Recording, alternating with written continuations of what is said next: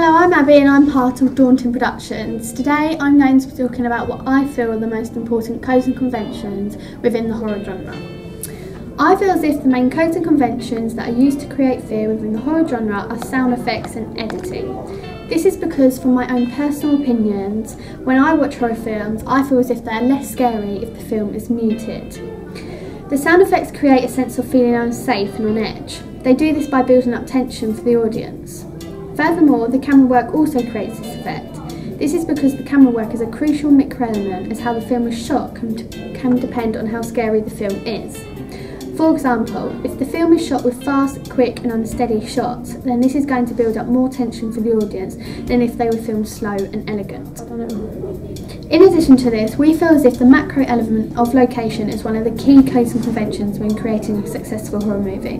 This is because if the location was based in a happy place, for example a beach or a playground, this would mean the viewers feel less horrified than if the primary location was set in an isolated haunted house or an attic, cave or a forest, as these locations demonstrate unnerving and confined environments. However, in the most recent years of horror films, directors have tried to merge everyday locations such as a park or a neighbourhood to highlight fear, as these settings are used every day and therefore the audience feels more frightened as they can relate to the storyline.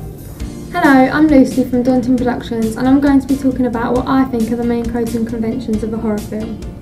I think that the main codes and conventions used in a horror film are the characters. This is because they create a plot in the film. The antagonist can make the audience feel frightened depending on the way it looks. For example, a ghost resembles a supernatural spooky life which could be uncomfortable for the audience.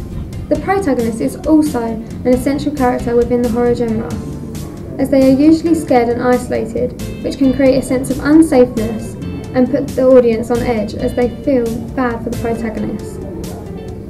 I also think that the lighting is vital in a horror film, as it can change the whole feeling of the scene. As if a setting is bright and sunny, it has connotations of happiness, but a damp and dull setting has connotations of spookiness, which can be really creepy for the viewers. Lastly, I feel as if one of the key codes and conventions to use when creating a horror film is the props and costumes. This is because, for example, dark clothing costumes symbolise terror and fear in films, as black has connotations of death and being haunted. However, happy colours such as yellow and pink can infer happy emotions and cheerful characters. Therefore, the costumes that the director chooses are extremely crucial and important in highlighting horror. Thank you for watching! This has been Daunting Productions. Thank you for watching! Bye!